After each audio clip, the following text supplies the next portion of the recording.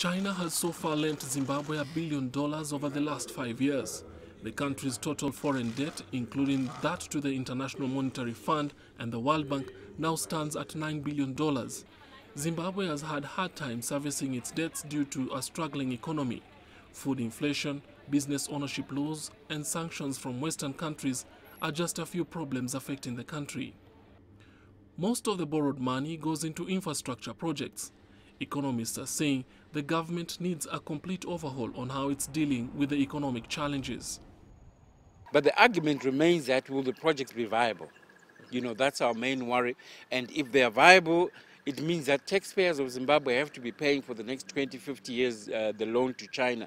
And that is going to stifle, the growth of disposable income for other purposes in Zimbabwe.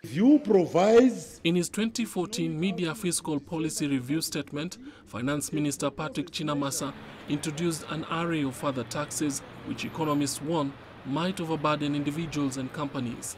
Chinamasa also said duties on imports will be reviewed.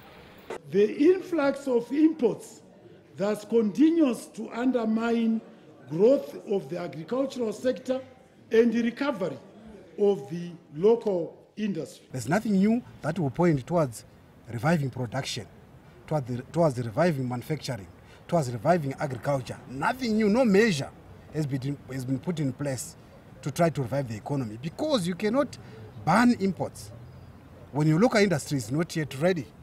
You actually create shortages. For more than a decade, China has been lending to and investing heavily in Africa.